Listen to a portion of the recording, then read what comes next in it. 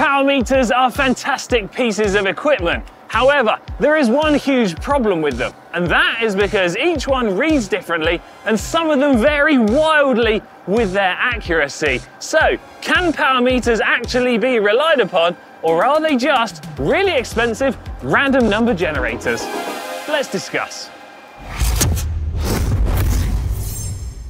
If you're new to cycling, or perhaps just not a tech nerd like me, this is probably a problem you're not really aware of, but it's a problem you need to be aware of so you don't go out and blow all of your cash on a product which doesn't live up to your expectations. Also, if you are new to cycling, it probably means that you haven't subscribed to GCN Tech, so if you're able to, please do. Now then, power meters fit into a number of different categories and work in a number of different ways. You've got pedals, which is the hardest place to measure as there is lots of different input forces and they're susceptible to damage, knocks and wear, but the advantage is that you can swap them easily between bikes.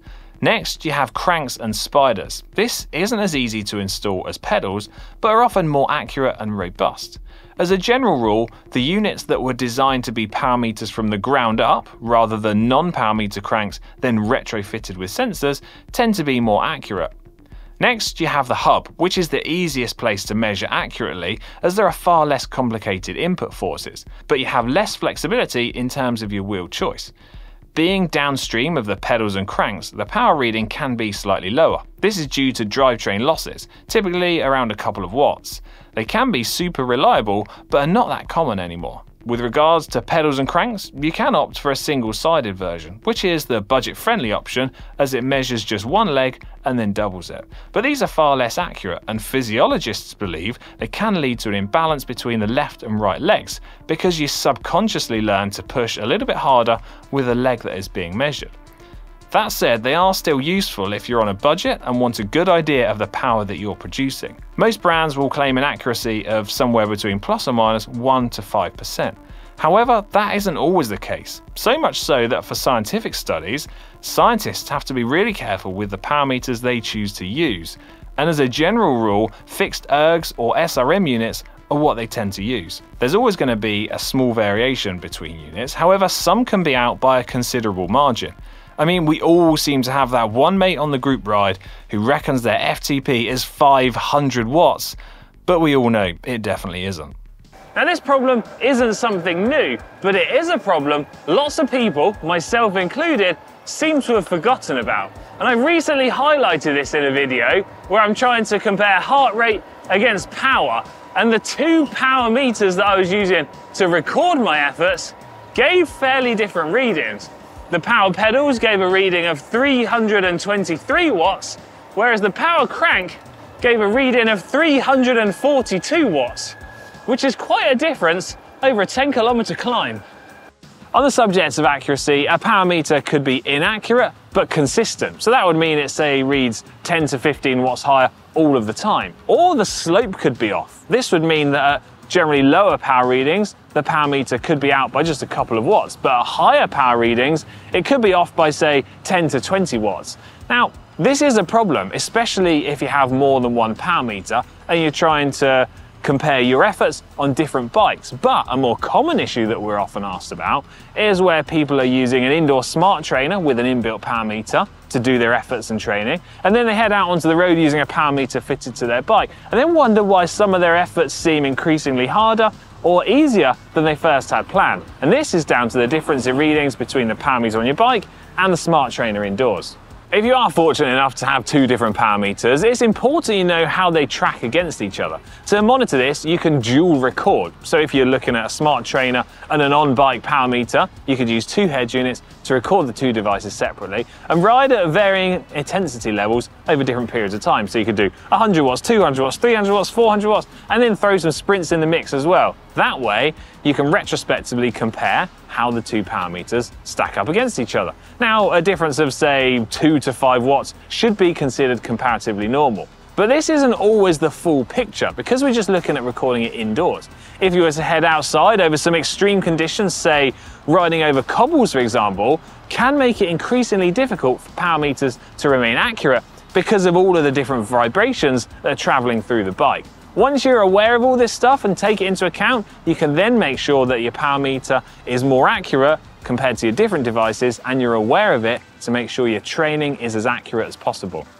And it's not price which is really affecting the different readings and accuracy of power meters, because there are lots of budget-friendly options out there which have been proven by lots of different people to provide accurate and reliable power meter readings. And there also are some big name brands and expensive power meters out there which those same people have proven to be fairly inaccurate and inconsistent with their readings.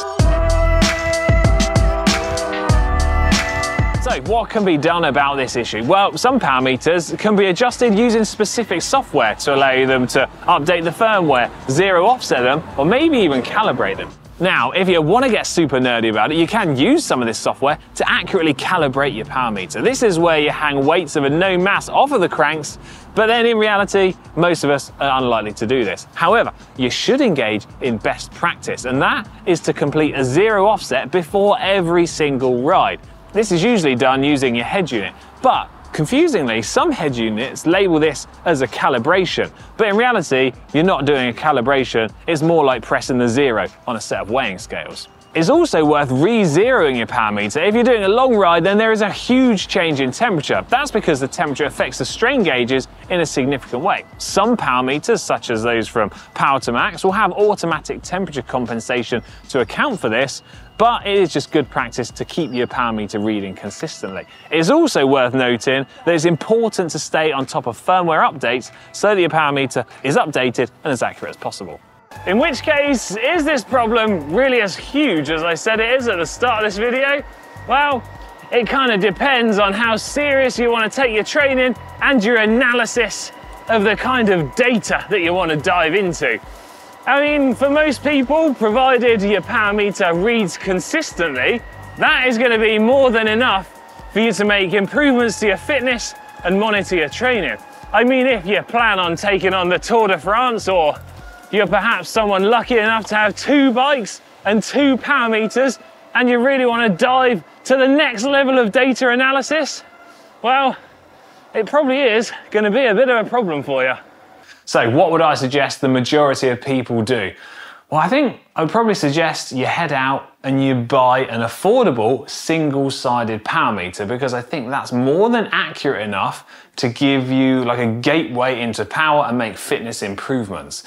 And single-sided power meters represent the best value for money and more than enough for what you actually need to get training with power. But let's be clear, want and need are 2 very different things, because even though I know that a single-sided power meter is all that I need, like many of you out there, I still feel like I want something like this, which is dual-sided and represents the latest in technology.